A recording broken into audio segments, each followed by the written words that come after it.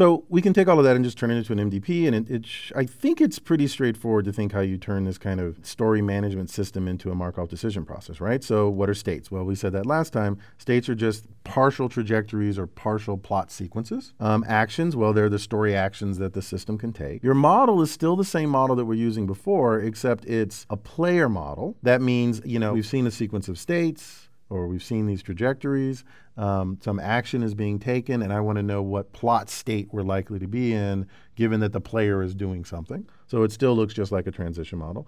And then the rewards mean exactly what they meant before, except here they're actually standing in for some notion of what some writer of a story thinks of as a good story.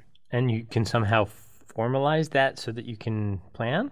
Yeah, well, you could, but that gets us to a whole nother discussion about where rewards come from, which is probably a discussion that we should have someday. So maybe we'll do that towards the end of the class. But just imagine that right now you have the reward function the same way that you would with any other MDP, and you don't really worry about where it comes from. It's just there. Okay, and given that these trajectories, that the states are now these full trajectories, it seems like that makes some things harder because now there could be a lot of them. But on the other hand, you can never go back to a state you've been in before, so it's acyclic, right? So you can actually solve it more efficiently because you don't have to run, basically one value iteration and you're done. Well, that's actually kind of neat that you said that. So, because I was about to say that there are two problems with this.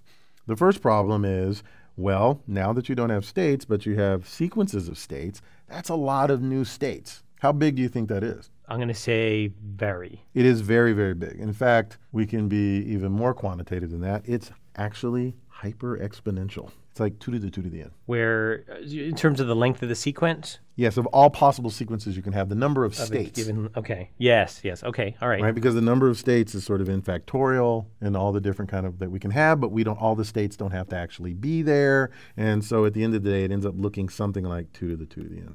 It can be really, really, really big. So the space that we're looking over of all possible trajectories where things might be there, things might not be there, gets really, really big very quickly. So that's one point that you said. But on the other hand, it turns out that there's structure there that we're going to be able to take advantage of. And in fact, that's what we do and why we're bothering to introduce this formalism that I mentioned earlier. So let's do that. Actually, before we do that, let me mention one other problem with thinking about things as Markov decision processes. And it's going to be a problem with the strength of a Markov decision process. So what is the goal of reinforcement learning? What's the goal of solving an MDP? Maximize reward. You maximize reward.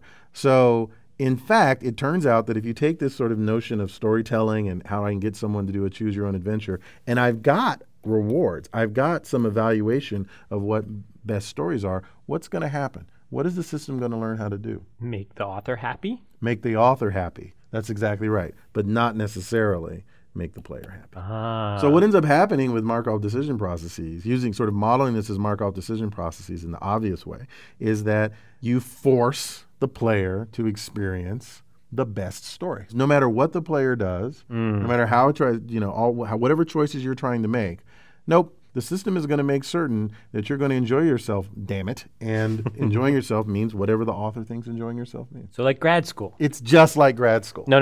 That's not right. So are you saying that the problem, why is that a problem? Because the author, in a book, that is certainly what happens. The author gets to choose what you're going to experience. And that's a good argument. But if we're bothering with this whole kind of interactive entertainment, choose your own adventure story, then if you don't really have any choice in what you do, then it's not really a choose your own adventure story. Got it. The basic idea here is because there is a reward and because all the algorithms we've ever thought about with Markov decision processes are about maximizing long-term reward, that is finding an answer. It's going to find an answer is going to force you down a particular path. But it turns out we can relax that need to find the best answer and actually end up solving the hyperexponential problem at the same time. So let's do that.